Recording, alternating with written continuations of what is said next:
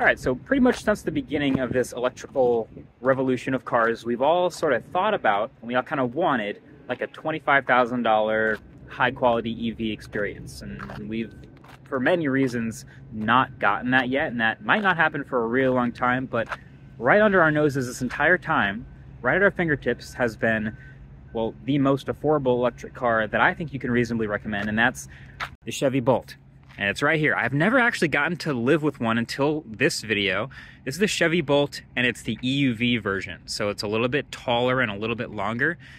And this is the first time I've gotten to check it out. It's called the EUV, that stands for Electric Utility Vehicle. That's what we're working with here. And it's got this sweet red and black trim too, which is a little bit of an option, but I'll take it. This is also the first autofocus video I'm shooting on the Pixel 7 Pro. Let's see how it goes. So my very first impressions of this guy have actually been very positive, and we're working with, let me just give you the basics right off the top. So it starts at around $32,000, all right? And for a $32,000 GM vehicle, you're not expecting like the highest quality materials on planet Earth. But what I have noticed is, and you'll see this once we get inside, a lot of just the straight up list of features that you actually get is very good. It's really well equipped. So first of all, the basic specs are about a 200 horsepower powertrain. It's front wheel drive, and it's gonna get you about 240 miles of range. Realistically, about 220 miles of range driving normally. You can see it's got that hatchback shape. It's got these smaller wheels. You can see this is what they're, it's an EUV SUV crossover hybrid type thing. Not an unreasonable shape, but this is what the Bolt EUV looks like. There's also plenty of badging. Like, they are not afraid to put Bolt EUV on it, and with the red line package, it's red and black, which is nice. It's got the red and black stripe there going on. Also up at the front wheel and right on this mirror here. I don't mind that. But yeah, Bolt EUV. For under $40,000, what should you do well in an electric car? Well, the range I think is a good place to start. 250 miles, 220 to 250 is nice. It doesn't have a front trunk, but it does have a good amount of storage, which I'll get to in a second. And then just the list of features is very well equipped. For this price, again, you're not expecting, I'm gonna get to the interior, but you're not expecting like amazing leathers and like massaging seats and all this. Like, it's an economy car, but this is a very well equipped economy car.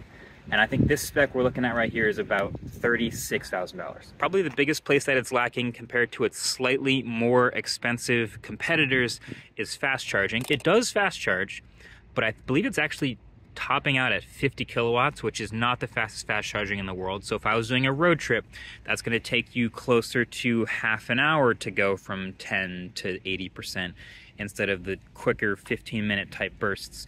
So it'll keep you waiting longer if you're doing trips like that. But other than that, let's just get into all the things I think it does well, because there's a long list. So first of all, storage. So I said there is no front trunk, which is kind of unfortunate if you're expecting one, but if you pull up that assisted lift gate, you'll see there's a decent amount of space. It actually doesn't look like much right now behind the back seats, but the seats can all go down. And then there is, of course, a sub trunk underneath. You can probably just take this out if you want to entirely, but that's a good amount of grocery space, things you don't want to slide around underneath here, and then you can just pop that down, cover it, and you're good. So storage is actually a pretty solid amount on this car. And then, you know, I'm just gonna say it, I think the design is a plus point. It's not a huge plus point. This isn't some beautiful, sexy sports car or anything, but it's not bad. You've got this grille up front that kind of reminds me of the Mustang Mach-E. Shout out to the golden hour, the blacked out Chevy badge.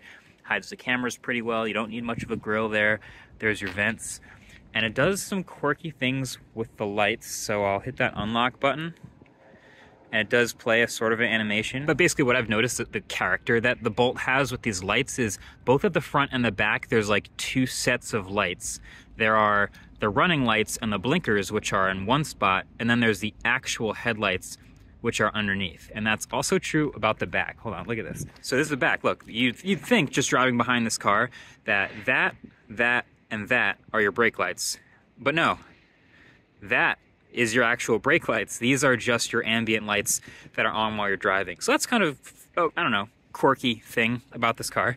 But it's got some character. I like that it has that. Let me look on the inside though. So this is the interior of the Chevy Bolt 2023. Now, like I said, we're not expecting super high quality leather and Alcantara and all sorts of crazy things like that. So this is going to have what I would call a normal interior at this price.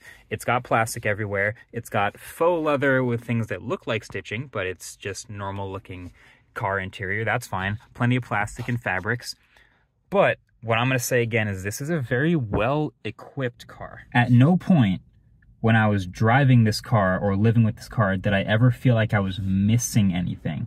It had a lot of equivalent experiences to what a Tesla Model 3 or Model S today has. I daily drive a Model S still today, and pretty much everything that I'm used to in those cars is in some form in this car. Stay with me. So, put on the brake, push button start over to the right here. You've got a screen behind the steering wheel and a screen over here, which is your touch screen, which has all your infotainment. Steering wheel and some normal stocks. In GM cars, we're seeing this paddle here for extra regen, just to pull that and get that extra braking, which is cool to have. But then you've got your controls down here. This is a one-pedal driving button to turn on or off that full-on one-pedal driving regen, which is cool. Your parking brake, your drive, neutral, reverse, and park, and also just a little, I don't know, you could put some change in there.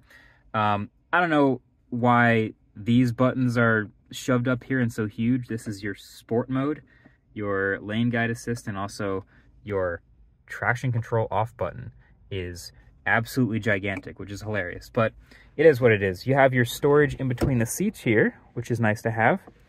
Just a plastic container, 2 cup holders. It's Insta360. Oh, I should probably mention. Shout out to Insta360 for sponsoring today's video. I'm gonna be using this X3 here to show off a couple certain shots you'll see in this video that I normally wouldn't get with the smartphones. So learn more about that camera at the end of the video, and also you can click the link below to see their holiday offer. But we'll get back to that. But you can see there's also a wireless charger up here, which I always like to check. Yes, does support and charge huge phones. That is an iPhone 14 Pro Max, and there you go, it's charging. It also worked with the Pixel 7 Pro. Big phones will work here. So then this car has heated and ventilated front seats, heated rear seats, a sunroof that opens and closes, and has a shade that you can stop at any point. It has, obviously the seats are adjustable, power adjustable, and then you come down here to the front, there's a heated steering wheel, and then there's this whole Android Auto or Apple CarPlay situation. Both of them are supported. I happen to have an Android phone connected right now, but this works pretty smoothly and fluidly in a way that I like to see, although I'm mostly spending my time in Android Auto. Although I want to mention over here, these knobs right here, this is a volume knob, which is cool. I like being able to just quickly change the volume with a physical knob. But there's another knob here. That's just to change your point select, just to move around as if you don't have a touchscreen right here. So if you wanted to, for some reason, use this knob to select things, you could do that too. I don't know. Volume button's up here though. Cool. This Bolt already even has something that my Tesla Model S Plaid just got with a software update, which is this leaf right here. When you hit the leaf, it shows you a breakdown of how you've been driving and what different parts of the car are using the most energy while you're driving. So your driving technique, which is how much you're accelerating quickly, and how many miles it's taken away based on what you're expecting, how much the terrain, your altitude going up and down hills, outside temperature and HVAC and all those things. And also while you're driving, it'll show a live preview of whether you're using regen or not, or taking energy out of the battery. All this stuff happens.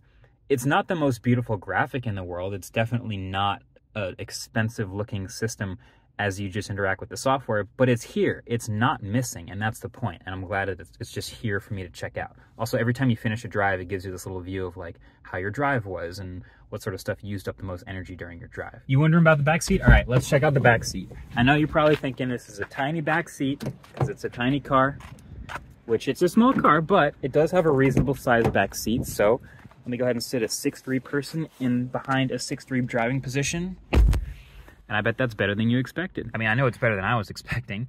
You know, again, it's not a dramatic amount of like EQS level room in the back, but again, heated seats back here if you want. And again, this sunroof is gonna be shaded if you want it to be, or open and letting light in. I think that's pretty sweet. Not bad. And as a backseat experience, you get USB-C and USB-A. There's also this cup holder in the middle here. The only thing really missing from the back seat, in my opinion, is HVAC controls. It's not that big of a car, so you could argue you don't really need them, but you don't have separate AC and heat back here. But yeah, nice seats, heated back seats, that's pretty good. So what's it like to actually live with and drive this thing? Okay, it's not that thrilling. It's very utility. It reminds me a lot of, like, its competition is basically Nissan Leaf, Volkswagen ID4, and something along the lines of, I mean, Ioniq is much more expensive than this. Like, you really are fighting for under 40 grand, and there's not a lot that actually genuinely compares to this at that price number. If you're looking at like a Model 3 or something like that, yes, that will be more sporty and accelerate faster. But I've been fine driving this around, and again, for what you're getting for the money, a 200+ mile range is rock solid. Now, two things. One, I am a little interested in why it's front wheel drive. I would have expected them to either do rear wheel drive or all wheel drive, but it is front wheel drive. And two, this actually does have Super Cruise, which is their driver assist feature that works on certain mapped out roads depending on where you're at in the US. There are some roads that it works with here. So when I say this car feels like it's not missing anything, you know, if you were to get a Tesla or something that has some basic autopilot features, you will still have exactly that in this less expensive car. I think the disadvantage with Super Cruise is it works on way less roads, and it basically just does highways at this point for me. But it works the same way. It does not do lane changes, I found, but it does everything else. It follows the car in front of you. It follows the lines on the road. It does a pretty good job. And this camera is actually just literally watching you as you're driving to make sure you're paying attention. So it does that. I mean, it has all of the basic stuff that you would expect out of a car at this price. It doesn't overdo it as far as modernness. It's got plenty of reasonable buttons here that all make sense. That's your climate control, HVAC stuff I want to be easy to do while I'm driving and not necessarily looking. Again, you have your infotainment system is solid, and the Leaf tells you how you're driving, and based on certain factors, how you can do better.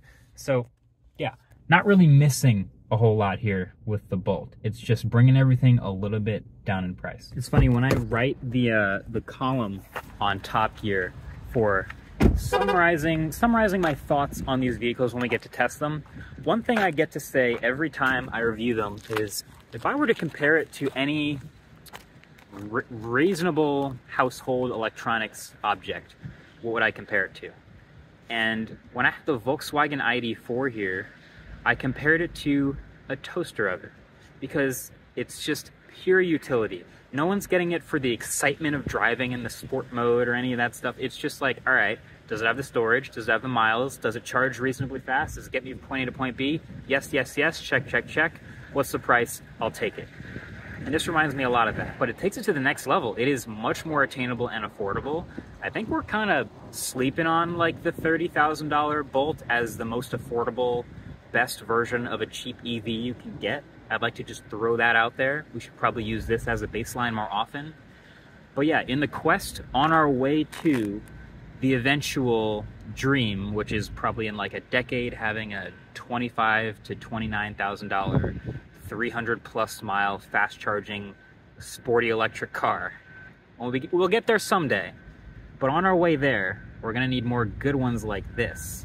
Chevy Bolt impressed me a lot, I'm happy to say. And let me give a shout out again to the Insta360 for sponsoring this video. This is the way that we were able to get some of those shots that you saw. If you want to get one of these cameras again, if you're shooting on your own like I am, you will get a lot of shots that you would typically miss because it's constantly shooting in 360 degrees all around the camera all the time. So if you want to check one of these out or pick one up, I'll have the link right below. If you use the link below, you'll actually get some bonus items with your purchase. And also, if you want to watch a little bit of a video on how we use the Insta360 to get some of those shots, there's a new video right now on the studio channel of a little bit of behind the scenes of this exact autofocus video, how we shoot it, and how we got some of those shots that you saw in this exact video. A little bit of meta for you. Just a little sponsorship meta thanks to Insta360. So that's it for this one. Thanks for watching. Catch you guys later. Peace.